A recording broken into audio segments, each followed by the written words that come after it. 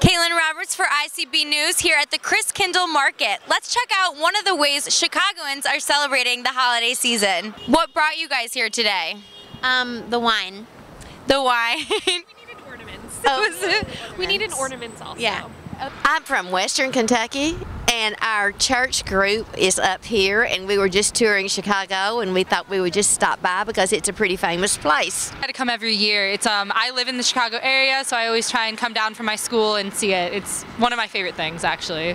Inspired by the Christkindlmarket in Nuremberg, Germany, which began in 1545, the Chicago Christkindlmarket started in 1996 and is the largest open-air Christmas festival. With a wide array of German vendors, the market offers a unique shopping experience for patrons. From cuckoo clocks to German chocolates, the Christkindlmarket provides traditional German holiday delicacies. So what was your favorite part of the market?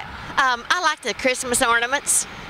They were all very pretty and colorful and creative looking. I really like the tree. It's really pretty. Feels Christmas to me. As you get older, the Christmas spirit kind of dies, and this is kind of just something I've kept that really just reminds me it's Christmas time. Open now until December 24th.